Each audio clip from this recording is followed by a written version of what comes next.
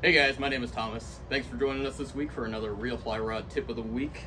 This week we're going to be diving into how to clean and maintain your reel. So, I used this reel for about 200 hours last year. It's a little like grimy, dirty, so I'm just going to use all these tools to clean it out. What you're going to need is some dish soap, some clean tap water, a used toothbrush. So this is just an old one, really soft bristles. And then we're going to finish off with our favorite lube from Loon. So let's take a closer look and dive in.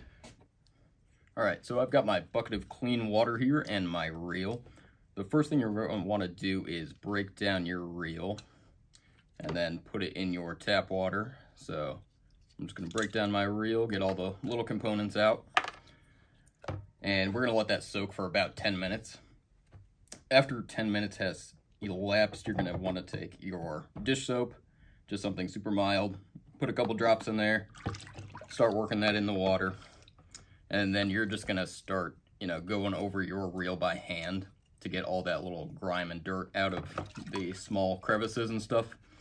And you can take your soft bristle toothbrush and start working it into the tiny little bits, getting rid of all that dirt and grime and algae that builds up over the course of a season. So there you go. And after that, we're going to take our reel out. Just let it air dry before you begin reassembling your reel.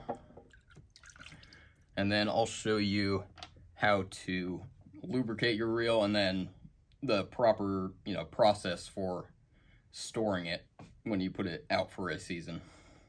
Okay.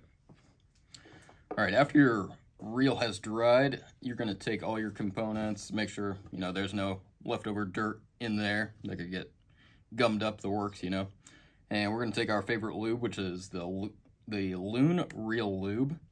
You're going to lubricate down into your reel. Just, a drop will do you. It will work itself around.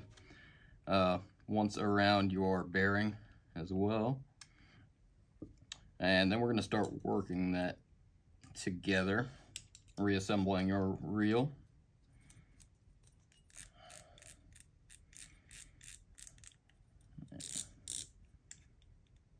There we go. So, it's small tips like that will keep your gear going for many more seasons. And when you're about to end your season, you're going to want to strip your line off, because if you leave it on over winter or whatever, it's going to retain a lot of that memory in your line, which you don't want when you bust it back out for the next season. And then also, one thing that you definitely want to do when you're done, you need to back your drag off, and it gives the components inside your reel time to rest, the springs and everything. So before performing any maintenance on your reel, just make sure you check with your user manual about what kind of lube, if any, you need to use at all.